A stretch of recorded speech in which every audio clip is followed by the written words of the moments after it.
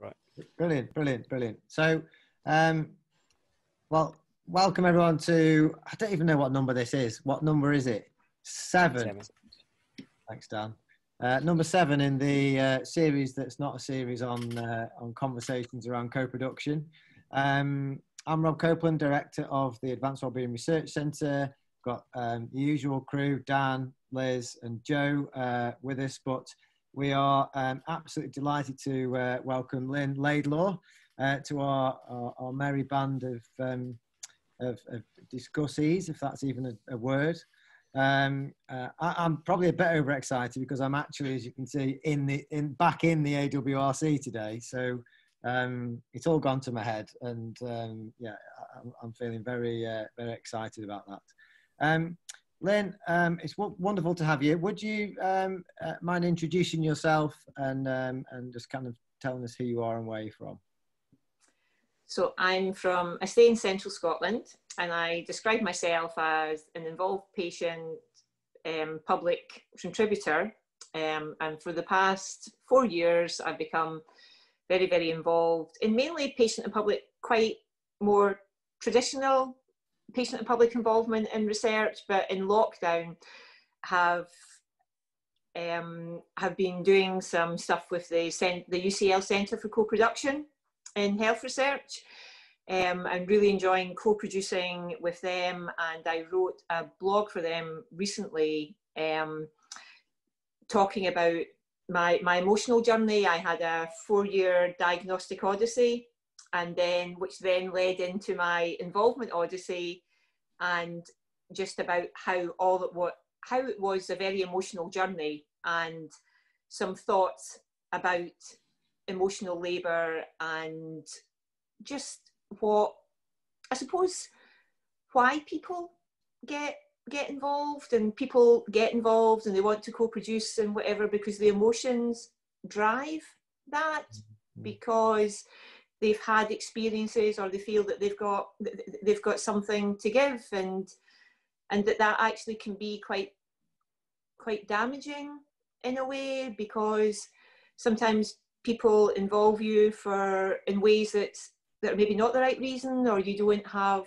power over the terms of your involvement and whatever, but it matters so much to you. It's very, very difficult to walk away. So how do you manage that?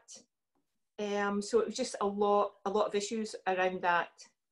Yeah, and so I'm connected with Joe on Twitter about some of these issues, and I suppose for me, I'm excited about exploring co-production, you know, kind of feeling that I know about involvement, and that I'm embedded in these traditional kind of NIHR type involvement stuff, where I'm co-applicant in grants and I'm doing lay review and I'm sitting in funding subcommittees and whatever. But co-production looks like this great big shiny new world that I'm just, you know, so excited about exploring. And I think that I suspect that a lot of the issues are going to, and a lot of the thoughts and a lot of the feelings are going to be similar. Okay. So, What? I mean, do you want to, I mean, it seems like a really kind of nice place to start. If you kind of tell us a bit more about your kind of your blog and where that's come from, what's driven that, you know, the sort of the experience and through your involvement. Perhaps if we start there, if you wouldn't mind telling us a bit more about that.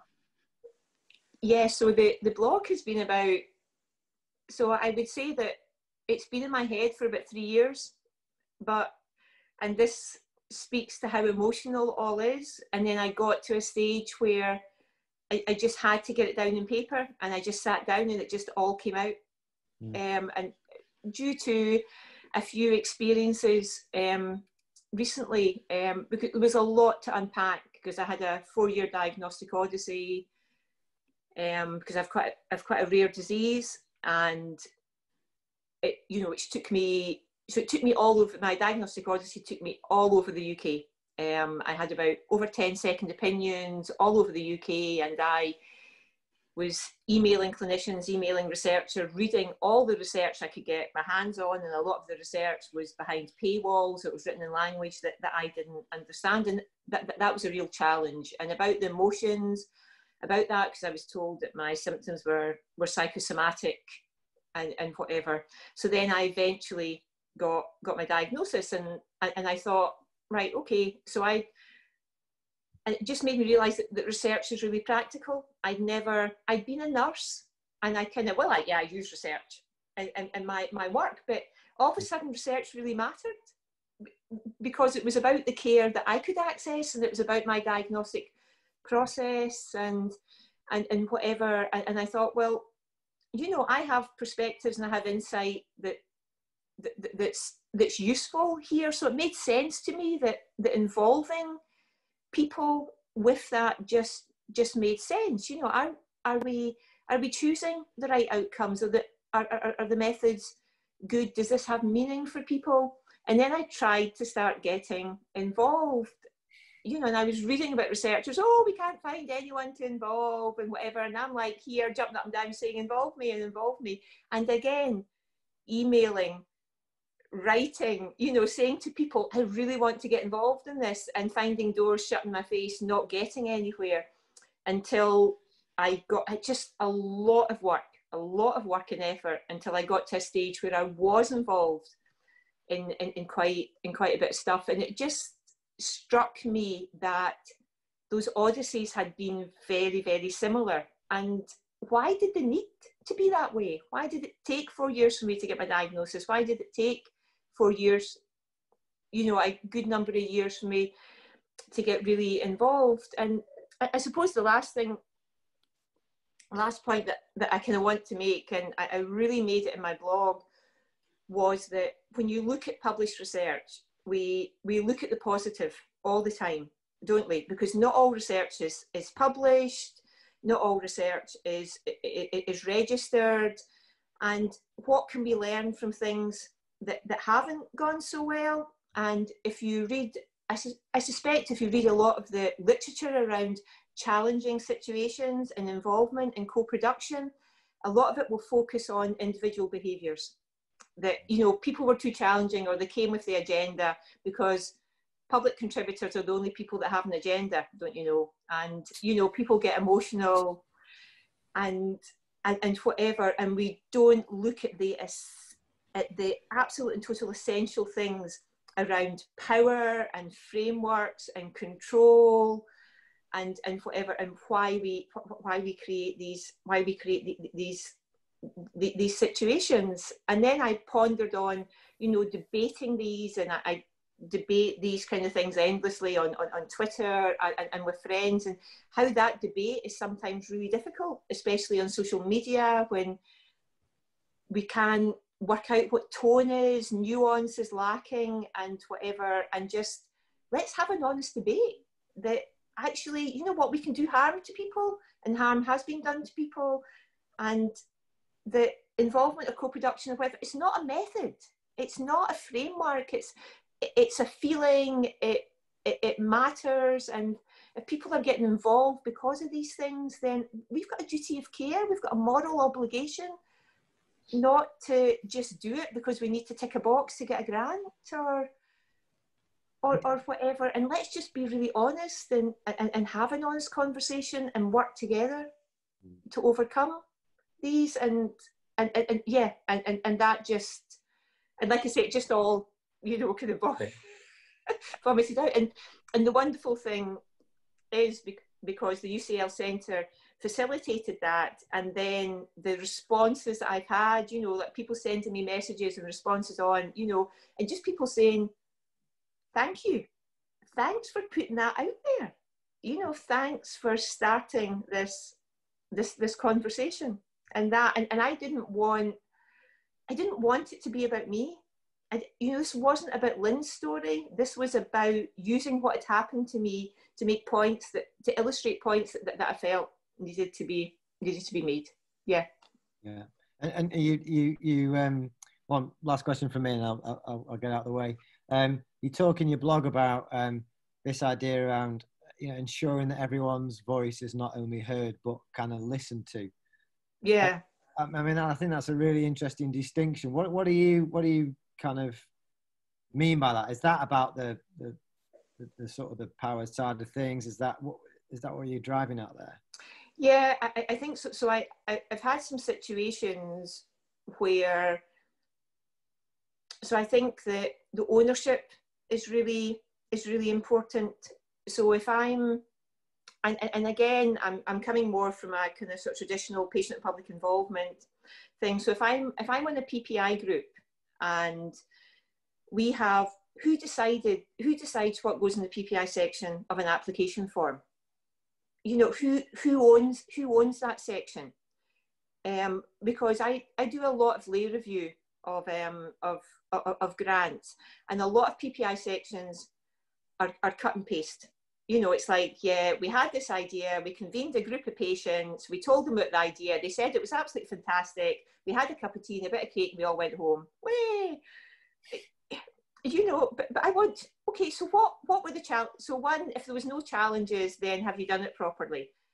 Were people given permission to be critical friends? Did you really hear what they said? You've said you've listened, but did you really hear what they said? What changed as a result of that process?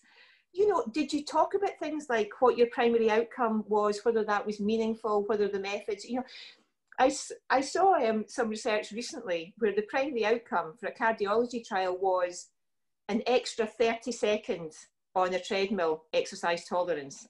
And I'm like, yeah, so I'm to go on this trial, take this medication that may have all these side effects, and the primary outcome is, oh, I can get an extra 30 seconds on the treadmill. In what way is that meaningful? So I think that's kind of where I was coming from. Yes, we hear you, but or we're listening to you, but actually what you're going to do as a result of that, and give me evidence. This is research. I want evidence. So I want evidence of a robust process. And that includes the challenges. That includes things that don't go so well.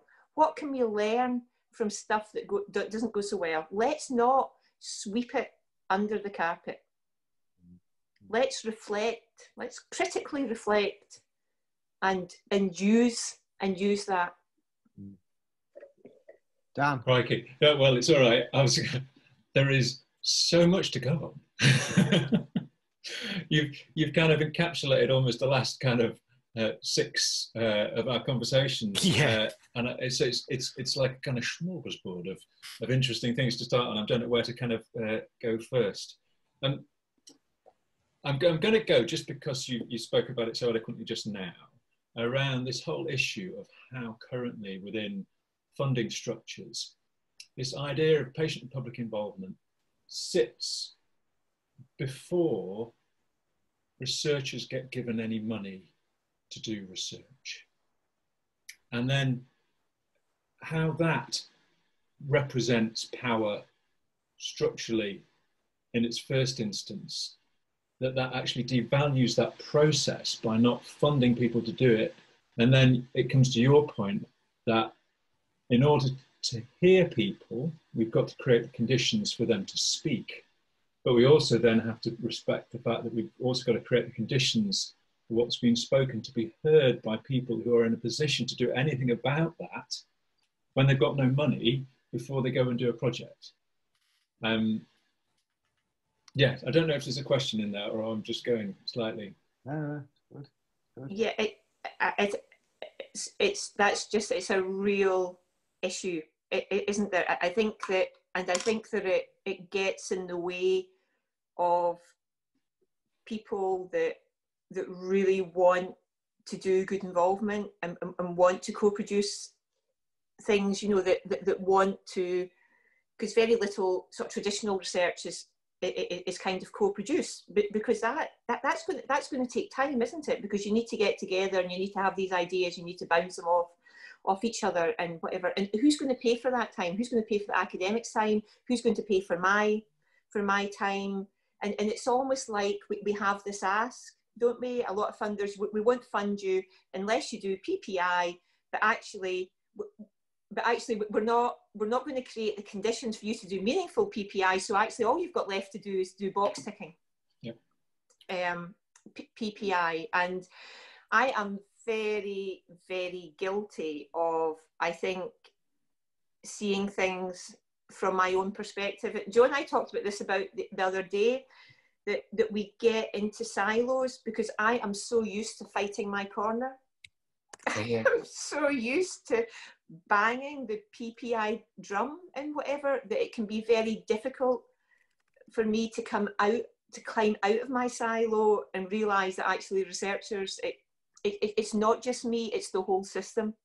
When you have to invest so much into having your voice heard, it makes it difficult for you to then open up to hear other voices as well, because it's all about the kind of transmission of your message. It's got to, so much has got to be invested into the resources to get that message across, that there's far less kind of there to receive stuff.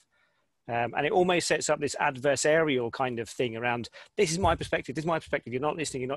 And at the same time, there's people on the other end, you know, giving a tokenistic nod to saying, yes, we're hearing you, but it's not manifesting anything then that kind of practical or practice-based in terms of text on a page or any kind of substantial changes to say that they are actually receiving that message. And it must be, you know, it's the never-ending frustrations throughout social history of these social movements to create change, whether it was women's right to vote or, you know, slavery or whatever it was. It's people saying this is wrong, but not having the power to, and that message constantly being lost. And I think there's something, I mean, where you started off with the emotional investment on this, there's something that resonates for me all the way back to the stuff we've been talking about through all of the other conversations we've had. And I think Brett summarized it really nicely, where he talked about it as being co-production being a way of being rather than a way of doing. And I think because participants, people who are patient representatives, they come with that emotional investment. They come with that. They want to be there for a reason relevant to their own healthcare and also the wider care of people who have similar challenges to them, similar health problems. But there isn't, because it's been reduced to this process, to doing a thing you do as a researcher and you tick boxes, a thing you have to do. It doesn't come with the same emotional investment. And so there's this kind of emotional dissonance or whatever it is. It's kind of, people are at completely different levels of how they're invested and what they're investing into this and what they're getting out of it. And I think I'm afraid I've got to go. I've been kicked out of the building, despite my kind of really exciting bit to be building. It shuts at 4 and security's just come in. They're going to kick me out of my own building. So I'm having a nightmare. So I'm so sorry, but I'm literally, the guy, I can't the guy for another, because he's already off an hour late. Change onto your phone, Rob. You could talk, do I'll do that. I'll be outside. So I'll your bike. I'll come out again. So I'm so sorry about this. Useless. Okay. Yeah. See you in a bit. We can adapt. See you, Rob. Power of the system. Yeah. The man's got him. He's director of his own research centre and he gets kicked out of his own building. Mm-hmm. Yeah, and I think there's emotional costs for there's undoubtedly emotional costs for researchers as well. They may be different, and I think it must be what you're talking about, Dan. Just, you know, really wanting to do something, but if you can't, and wanting to do it properly and wanting to do it well, but if you can't access the resources to do that, then. Well, but also, and being told that you must do this, but that must do coming with no resource. Yeah. And actually, it is interesting. So I'm aware of little pockets of money around to support kind of this, but they're kind of £500. So you can run a tea and toast and put some people in a focus group, and you just kind of go. I mean, it does. I think that dissonance point that Joe was making is really interesting, isn't it? So you've got researchers nervous about putting their life work in front of people who've got this emotional investment in it, and they are ill-prepared and worried that they're not doing the right thing because there isn't a systematic way of training people how to do this properly, because it's not resourced. So why would you develop? And then you've got people coming in really wanting, as you described yourself, having a real emotional investment in this and wanting to share that and wanting to see that that's heard.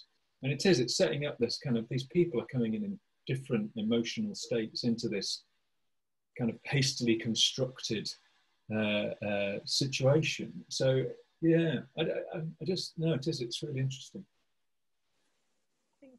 See, I've got little experience when it comes to PPI, but I kind of think that it's similar in terms of sort of actual practice as well and the barriers that people face.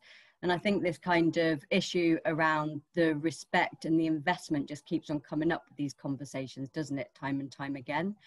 And I remember Chrissy Bonham, she was talking in, I can't remember when, a couple of podcasts back. And I remember her talking very much about feeling valued within a kind of co-production setting. And she didn't like the term co-production and reflected on quite a few sessions where she had felt that as somebody with lived experience, she was, her views it was all a bit tokenistic. And I think that's, I've heard that so much. And I've seen that so much, you know, in practice. I'm sure that's similar with the sort of PPI sort of research world as well. But Chrissy very much talked about feeling. And I think you mentioned that, I think you said something around co-production. It's not necessarily a framework, it's not necessarily a thing, and it's about how people feel and how people, you know, and do people feel respected. And actually, you know, that's something that if you've got kind of good values and are very respectful of people, that's something that we kind of know, naturally. However, I'm catching myself mid talking, because maybe I consider myself somebody that has good values and is respectful of other people, but at the same time, I'm still a professional that's been caught up in a system whereby you try and do well, you try and involve people, you try and do good co-production type of work, but you can't help but fall into the trap sometimes. I think I can reflect on previous experiences where I've tried to work in partnership with people and ended up disrespecting them, you know, because of the constraints of the service. And you know, I've learnt my lessons and don't want to go down that route again. But I think that is the problem of people not investing well in sort of this type of work, whether that's PPI or kind of more of a practical approach. But another point, sorry, I'm going to shut up in a minute. But another point, when you were talking, you made me think in terms of like people being experts in their own condition, and your blog and your kind of personal experience of having your diagnosis and wanting that, having that desire to sort of share and help out. And I've heard that from other people as well. And I remember one particular story, I don't know who it was or when, but I remember this lady had a child who had a condition, and she became absolutely expert about this condition. And you know, it's not surprising, is it? As a mum, you would do your research if your child has something. So, but she said, like, whatever GP I go to, they just do not accept that I know more about my child's condition than they do. And that is, again, that conflict with power. And I just think that is so interesting. And I hope we're changing in terms of power and that kind of medical kind of health professional expert sort of status that health professionals can have. But it's still conflicting, isn't it, with how we operate as a society. And I think, you know, through this kind of co-productions, through this sort of chat and through your Twitter kind of blogs or whatever, I'm hoping that we're all changing that a little bit. I'm going to shut up now. Yeah, no, it's really. So I used to be a nurse, and I was forced to take ill health retirement, and the way my thinking has gone 360 degrees. Just the different. So if a patient had told me my diagnostic odyssey, my diagnostic journey, I wouldn't have believed them, because I wouldn't have believed the health service, because that wasn't the service that I worked in, or that wasn't my perception of the service that I worked in. But actually experiencing that was totally different. And it's just, and I get that a lot because I'm very knowledgeable about my diseases. And, you know, if I go into hospital, then, you know, I know more than anyone else. But we're all searching for, we just all love control, didn't we? I love control as a nurse. I absolutely love control as a nurse. And I love it as a patient, you know. And it's, if I go into hospital, I don't want to give up my medication. I don't want to give control, you know, because I manage my diseases very well. And I'm giving you, you know, my medication, and I know that you don't know what it's for. You know, I know that I know much more about it than you do. And it's the same as, you know, when you come to things like what matters and sort of primary outcomes, and then how we measure stuff. You know, how do we measure stuff that's measurable? Or do we measure stuff that's really meaningful to people? And I think we measure stuff that's measurable. You know, research has moved on, and we have all this wonderful science and whatever. But when it comes to problems like patient-reported outcome measures, it's like going into Tesco's. What do I need for my tea? And grabbing something off the shelf. Oh, here, you know, I'll have the SF36 or the EQ5D, and that will do. And just not putting any thought into, actually, does a predetermined questionnaire like that with no free text boxes ever meaningfully capture my experience as a patient? So yes, don't get started on that one. I mean, the SF36 we used in a spinal injury unit. Oh yeah, I remember this. And we got told that we weren't, obviously, because of course it's sacrosanct, so you can't change anything. But one of the questions is about mobility, and you want to go, that's not an opening gambit to build trust with people in the spinal injuries unit, to ask them about how they're able to walk. It's never going to be a great response to that one. And I think the measurement thing is key. And I think some of the newer patient-reported outcome measures that are specific and co-produced, I think there's some good examples from the previous Clark work around mental health. Some of those, I think, do get closer to what's actually important to people. And yeah, so but with such a culture around the use of validated tools, Yep. As a way of reducing the need to argue or justify or fight for something new. In a sense, the whole thing is stifling innovation. It's stifling the possibility of creating. So methodologically, it's very constrained, very limited, only to those methods that have some validated. And unless you can have some form of validation within a very short time frame, new methods just get kind of squashed and suppressed. And I think it's a very dangerous culture, because that in itself begins to limit and constrain research and innovation in very invisible kind of ways, which are actually subversive and not very healthy or helpful for the research ecosystem, I think. Yeah, absolutely. I mean, I say, you know, validated from whose perspective? You know, they don't, when I've been in clinical trials and whatever, I just want to chuck them through the window. You know, and I sent one back. You know, some of the cardiology ones are from the 1970s. What stayed still in cardiology since the 1970s? So I sent it back with a note saying, this does not validate my experience, you know, and then got a letter in reply. But you are so right. And I think that this fits into co-production, and it fits in, you know, especially in services and things like that, because there is so much we can't change. Because when you question these things, you're told they're validated. And you know, so I mean, things like, and I hear what you're saying, Dan, about some of the new co-produced proms and whatever, but did anyone ever ask the fundamental question? Did anyone ever sit a group of patients around and down and say, do you think a prom is ever the best way to measure your experience, even if it is co-produced? And that, because, so we don't go to and it's the same as co-production.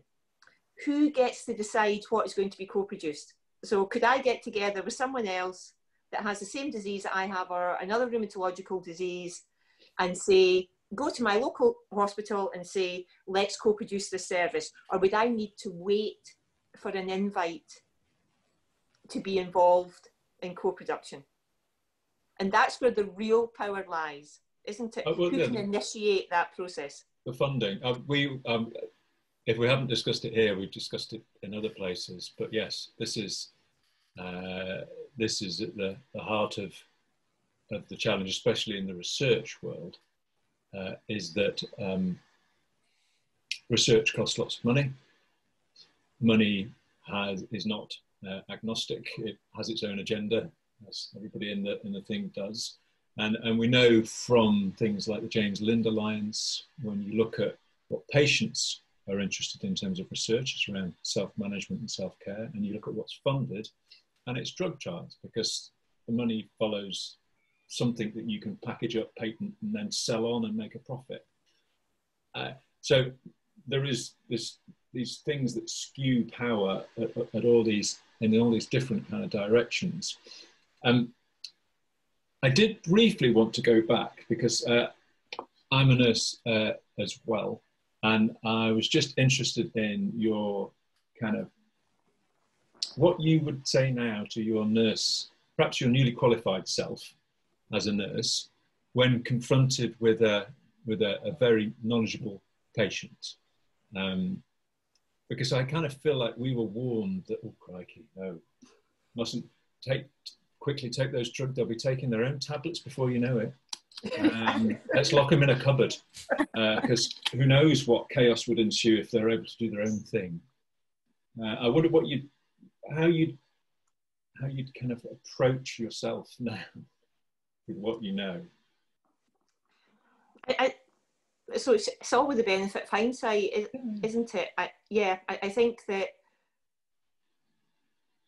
there's something about, it's so funny, like, because I use Twitter a lot, and I follow quite a lot of nurses and whatever on Twitter, and see when I see conversation about my patients, and I used to say that all the time, my patients, you know, and now I just want to say they're not yours. You know, they don't belong to you, and I think it's just things like that, you know. And there was someone that posed the question the other day, you know, how many times, you know, would you try to get blood with someone, you know, before giving up? Yeah, well, talk to your patient about it. How many times, you know, would they want you to? And I think it's just more about, and I never said this, but I used to work with a lot of people, because I worked in intensive care, where people would say, oh, but we're the expert. And I think there's levels and degrees of expert, and and things like, you know, I used to write settles and slept well in people's notes and not ask people how, or if they said, well, I didn't sleep very well, and I'm like, well, of course you did, you know, because I was a night shift and I looked and you seemed to sleep fine to me. And I suppose I realise more now that so many things are subjective. You know, when I was writing people's notes, and whose notes are they anyway, I was writing about patients would tell me things, and what I wrote was my interpretation of what they told me. Whereas much more now, I would say, you know, and if we're on a ward round and then we're huddled over there and then we come to the bed, well, why didn't we just come to the bed from the start and involve? So I think that I would have thought, yeah, well, I like to think that, yeah. And it's just, and I think it's all about control again. It's all about giving up some control and some power so that others can take it. I've got to just follow in. Do you want to add anything to that, Dan, or am I jumping in too soon? No, on you go, Liz, yeah.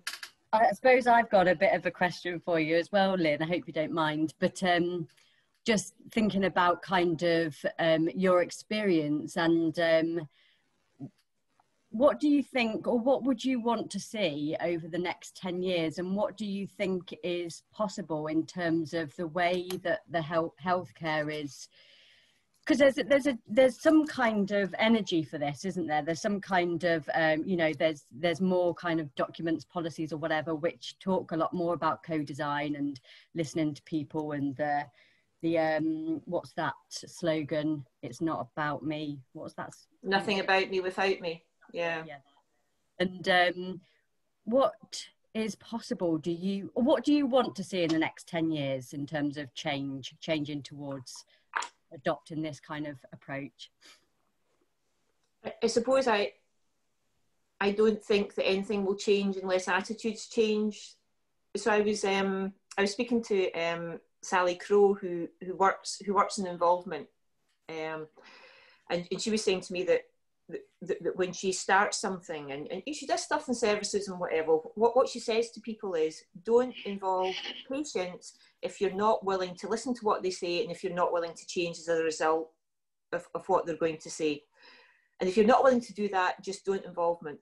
And I think that there is a moral thing here, and there is a virtue signalling around a lot of co-production and whatever, and we do it because, you know, I am fed up reading about co-production. I wouldn't have said that.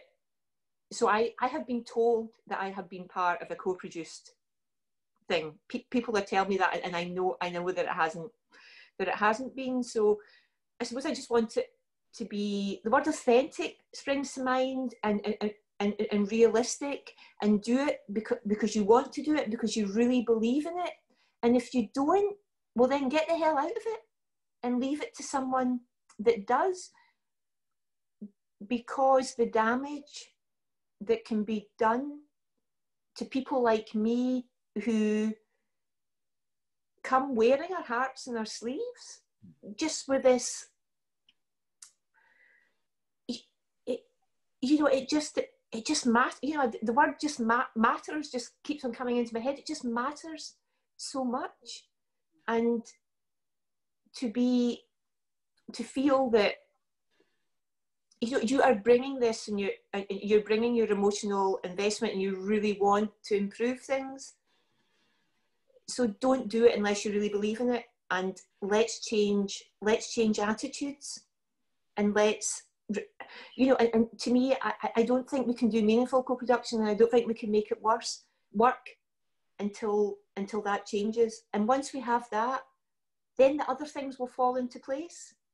But at the moment, we're worrying about frameworks and models and all the rest of it. But if we don't have the real desire to do that, and the willingness to equalise power and whatever, then nothing's going to change. I think that listening and being open and prepared to change is the kind of important bit, which again goes back to how Brett described it as a way of being rather than a way of doing.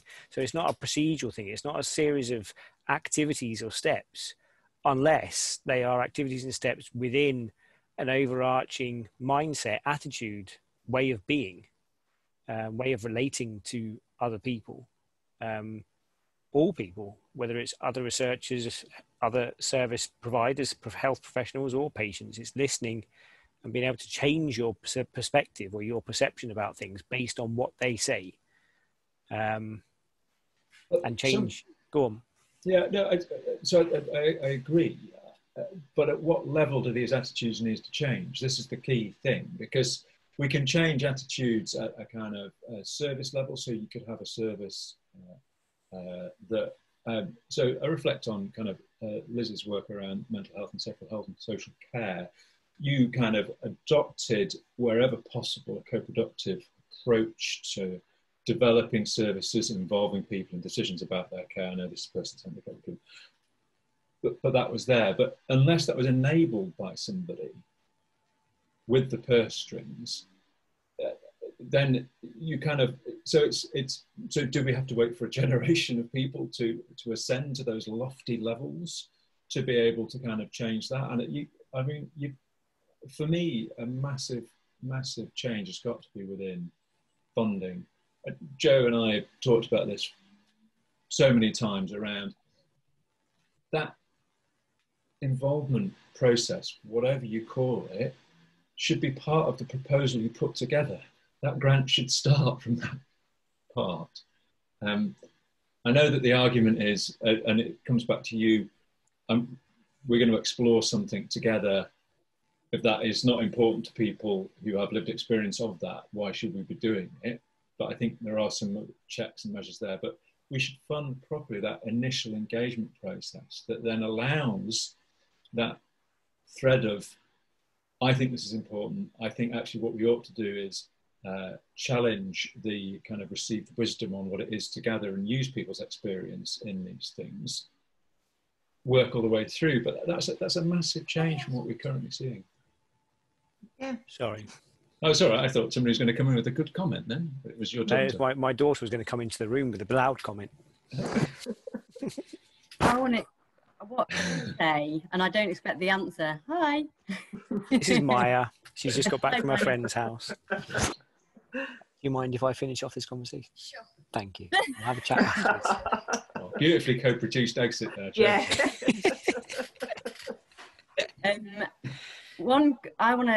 I think this is a too big a question to answer, too complex really for now, probably, possibly. But how do we influence the funding? And have I got any control with that? I'm thinking possibly in some level, but who has more control? So I feel like I need to explore that a little bit more. And two, as I was thinking that, I'm toying with a bit of an issue around listening to service users, people with lived experiences in my current role at the moment. And I'm thinking, well, you know, maybe I have got a bit of power in this situation because I'm actually putting to the team, well, how are we going to listen to our service users? And, you know, people are, you know, suggesting all kind of different ways. And actually, you know, have they got lots of experience around what co-production is? Do they understand the framework? And so maybe I've got a little bit of power in my own, you know, power of influence, which is relatively small, but we need sort of bigger changes on a policy sort of level or funding. But how can people, the likes of me, have more influence? And I think that's what I want to know. And I'm not expecting you to answer anyone. I don't know. I think there's a couple of interesting things that feed back into what's been said earlier today and also in previous sessions. So as Dan said, money is the thing which drives so much of the agenda. It has an agenda to make more money. So it funds research that is more likely to result in commercially profitable. So drugs is more profitable than therapies or, you know, self-management. So the money gets funneled in that direction because then you can tax it and create more money. The trouble is that the more money doesn't get invested in funding the therapies, it gets invested in funding more drugs and more drugs and more drugs, and goes round in a loop on this side, funding more and more and more of this stuff, whilst the argument and rhetoric says, if we make more money, we'll be able to support this stuff here that's less profitable. It never happens. It never shifts over. It never flows in that direction. But if there is ways in which it can be shown that the participatory co-production ways of working actually save money or have some financial benefit, it's a very mercenary perspective, but actually it's an effective one for the things that have power within the system we're currently working in. It talks their language. It talks to their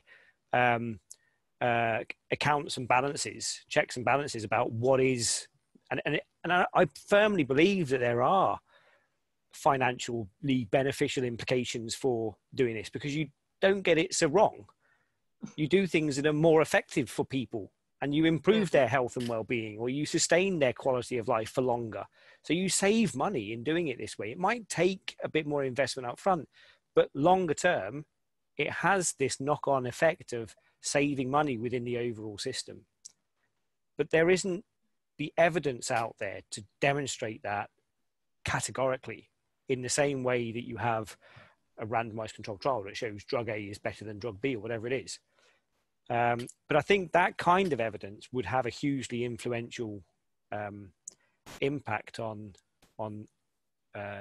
trying to persuade those in the system to invest more in that stuff, because there's always investment pots for things that save money. But I think there's something, or for me, I think there's something more interesting around what you were saying and articulating around your personal power.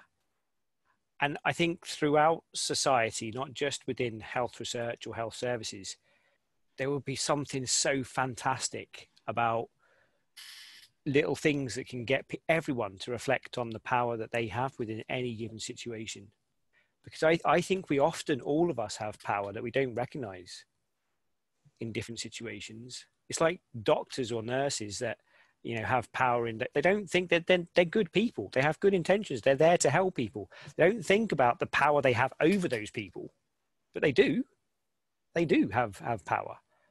But if there is some way of just getting people to momentarily pause and consider that,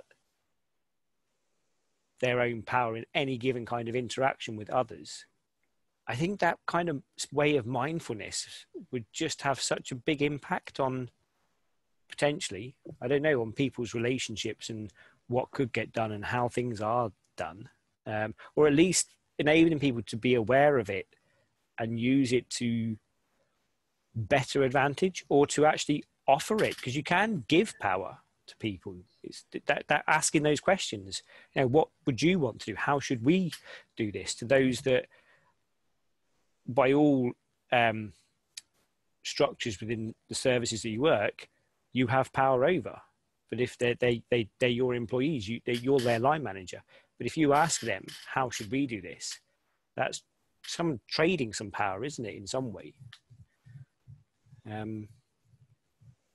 don't know. I think that's because it's hard to create the systemic changes, but actually on an individual basis, if you can get enough people to act in this way, you create that the same effect over. It might take longer.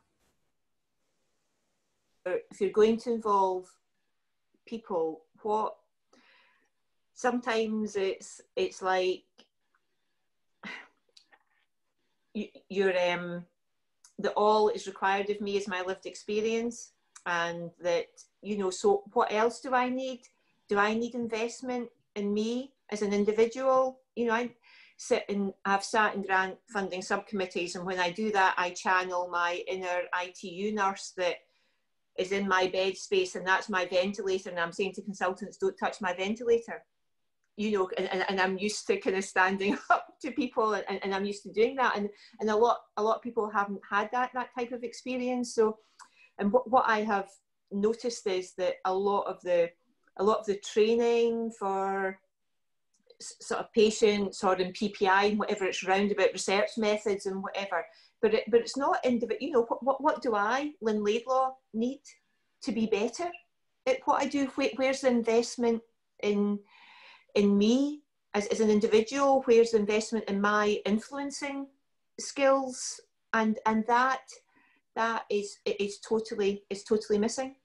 You know, I've had to reflect and pick up stuff along the way, and, you know, that kind of put into boxes where they're, you know, they're happy for, and what do I get involved with? And who decides what I get involved with? And is it just the plain English summary, or actually, you know, are you going to include me in what your primary outcome should be, or in services, are you going to include me in the training that professionals should get, or whatever? Or am I just there because I've got lived experience, and actually that's the only thing that I need? There's a load of stuff in there as well. So only lived experience, I think, is an interesting thing in its own right. I sometimes reflect that the limited experience I've had to what people who are asked to be patient and public involvement reps is on kind of in the research world, is they get kind of taught about how to run a randomized controlled trial and what these various bits mean. And I kind of think, yes, it's important to understand the context, but there's something about why people are in the room, and I guess this is about transparency. I'm not judging any of this, but I sometimes think it's not clear why people are there. I mean, do you have a sense, Lynn, when you walk into a new project, that people understand your role? Or do you define your role because you're so used to what you have to do to service a project? Is this about you or is it about them? So I think that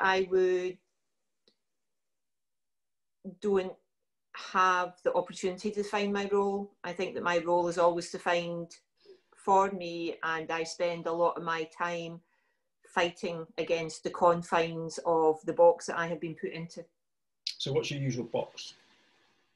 So I think a lot of it is, so I will be sent things like, oh, here's the plain English summary for you to have a look at. Well, how can I judge how good this plain English summary is, or how relevant in whatever it is, unless I've seen the whole grant?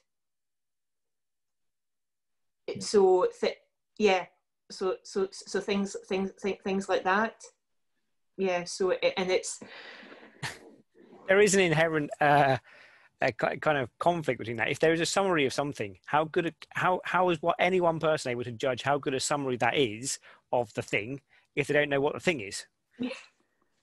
Yeah, but you know, that is it's an absolute and total classic. And what I have learned to do, what bitter experience has taught me to do, and I'm not very good at it, I'm just trying to do this, is when I get invited to a new thing now, is to work out the terms in advance. And actually me and a friend were had a particular experience, and we were talking about this, and I don't think that I would like to go down this route. Do we need a contract? Because actually when things go wrong, if I am doing insight for something, or involvement for something, whether it be research, whether it be services or whatever, if there's some things that I am fundamentally unhappy with, if there's some ethical considerations, sometimes in the widest sense of the word or whatever, what do I do with that? Where do I go with that? The only power I have is the power to walk away. And that, you know, and I will walk away, and they will get someone else in to fill that space. And a lot of it is, sometimes when I'm doing training with PPI groups, what is very apparent to me is that people haven't had training in patient public involvement, co-production, whatever what it is. And often you need to give people permission to be critical, to be that essential critical friend function. But if people don't know that's what's expected of them, and especially if you're involved with clinicians, you know, if someone is your consultant and they involve you in something, then what does that relationship look like? How, you know, are you holding back, or don't feel that you can say what you really think because they're your consultant? Yeah. For me as well, I think this links into something around value and respect in terms of paying for, you know, lived experience and involvement, and then that becomes a role in itself. And you know, because over the few different experiences that I've had, you know, I can name a good few people that have come, you know, around their lived experience, but why they've been so good is that not only do they bring their own lived experience, but they actually talk about you know, things objectively and see things from other people's point of view. And actually they've got this broad awareness of the, you know, how this condition or whatever affects lots of people, and they bring that as well. So they're bringing their lived experience, but they're also bringing a whole bunch of skills in terms of communicating with people, in terms of sharing their story and others, in terms of how they're, you know, how they can build relationships and whatever. But that's by chance often, or, you know, it's because you've met somebody with lived experience that has them other brilliant skills as well. But then, are we paying people? Are we valuing people enough for that? You know, do we have to, because I think roles have been created for people. I know we have peer workers employed in health, but I don't think we understand a lot about what is a peer worker and what does that mean, and actually how do we value their skills, because I think they're potentially paid at, you know, a band 5 or something like that, and how do we box that? You know what I mean? How do we value that experience? Because, you know, we're not just asking somebody because of their condition, are we? And I think when we do, that can be potentially awkward for a lot of people. I mean, I've certainly been in situations where people have been asked to be there because they've got schizophrenia, and actually they really can't engage even with reasonable adjustments in terms of helping to shape a service. And it's really difficult for them and really difficult for other people. And so, yeah, so I think it's a whole area. Yeah, we come into your world. You know, I mean, we don't have meetings at my house. You know, I need to come into hospital, or I need to go up to the university, and I need to do it in my time, and I need to travel and whatever. And you're right, we don't.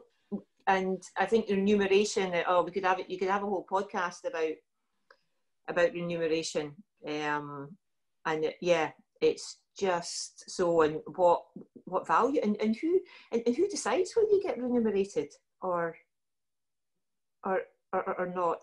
Yeah, it's just, and I think that mental health is different from physical health, isn't it? Because we don't have peer support workers and whatever in the same. But some of these lived experience ambassadors, and I need to be careful what I'm saying here, but I'm a bit uncomfortable that we elevate some people.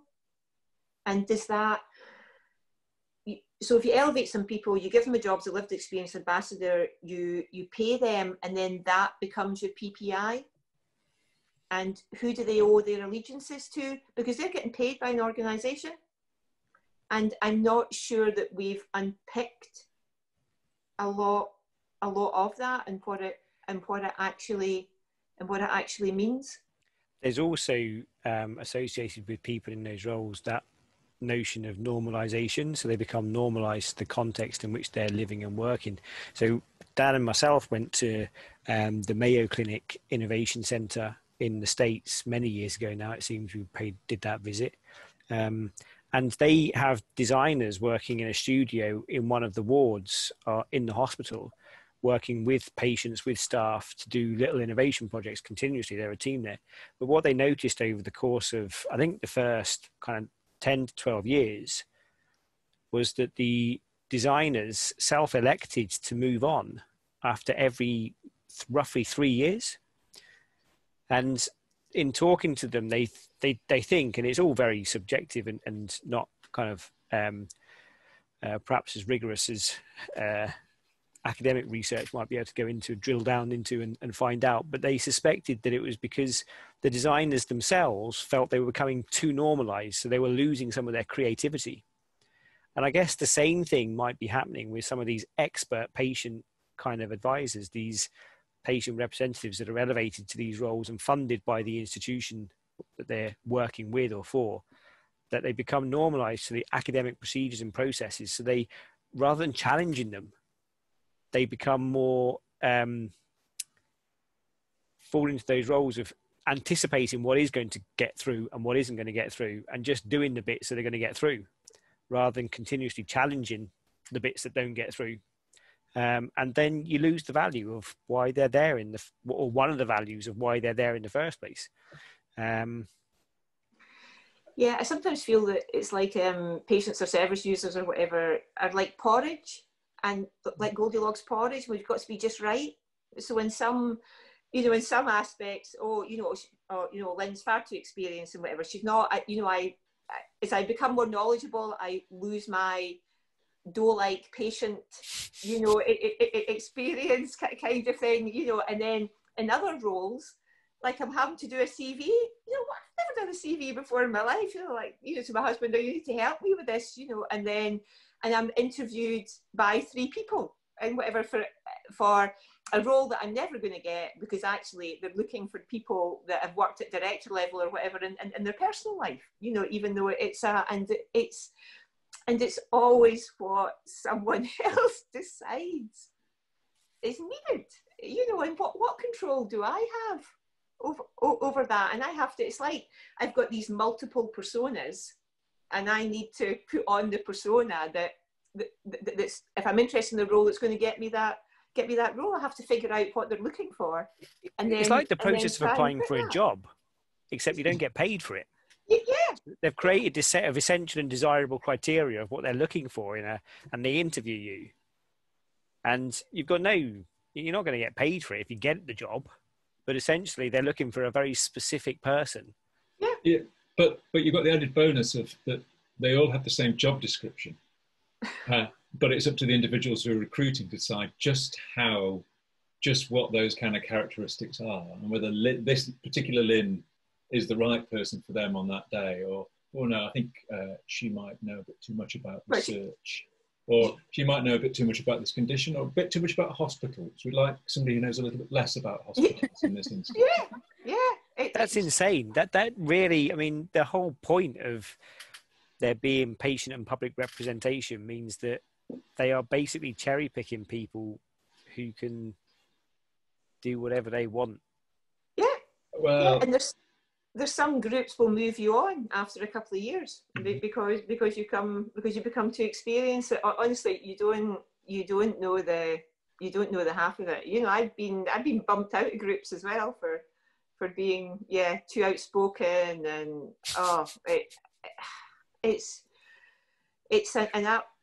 I describe it as a game. It's like PPI the game, you know, and you play games by rules, you know, and I'm expected to play the game, and I haven't had any input into the rules. I often don't have sight of the rules. Often they expect me to play the game 5 minutes before the end, or I'm subbed out. I'm the only person that's playing that's not getting paid. I can be too expert at the game. I can be, you know, too novice at and all these things, you know, all these conditions, all these rules, none of which I have any control over, but I am subjected to, and people are making judgments about me. And then when I apply for roles, I'm applying in competition.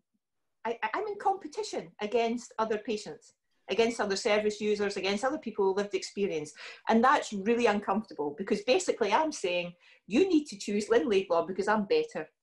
I'm better than those other patients.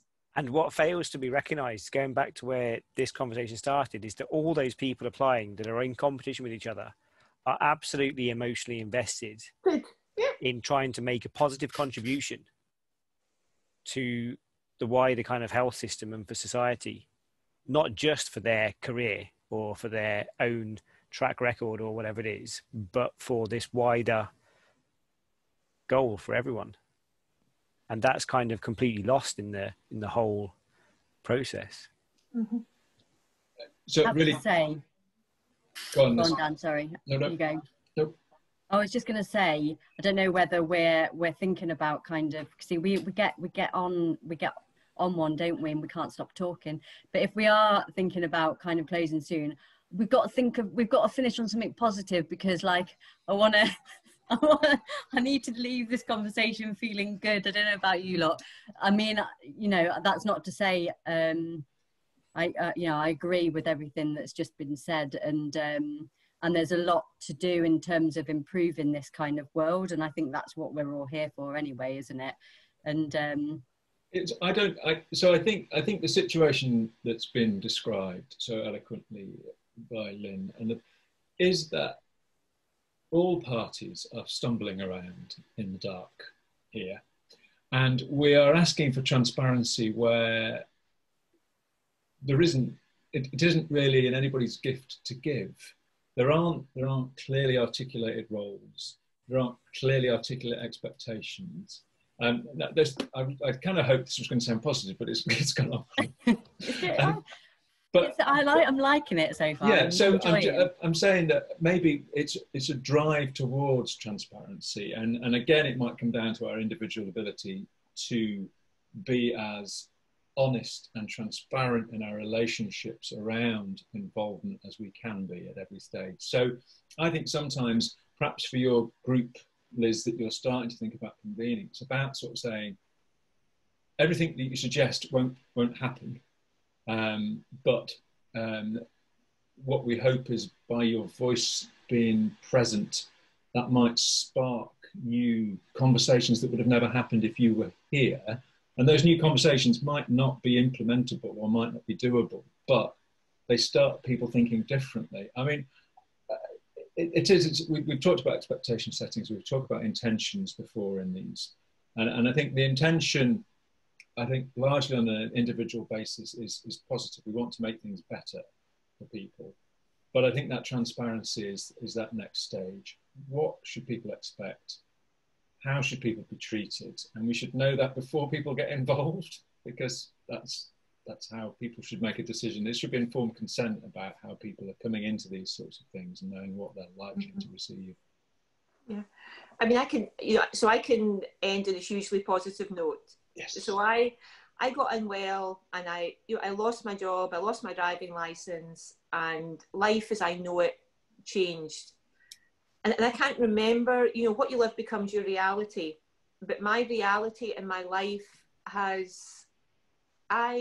and this is part of the emotional thing, I owe involvement so much. It has given me a purpose. It has made me feel that I wasn't put on the that I still had something to give, that I had skills and knowledges and experience that were helpful. It has given me skills that I didn't have before. I've been all over the UK, I have been abroad. It has brought me into contact with people that I never would have met, that have become really good friends, researchers that are just blow my mind with how fantastic they are, other public contributors that are wonderful. And it is given me so much, but I don't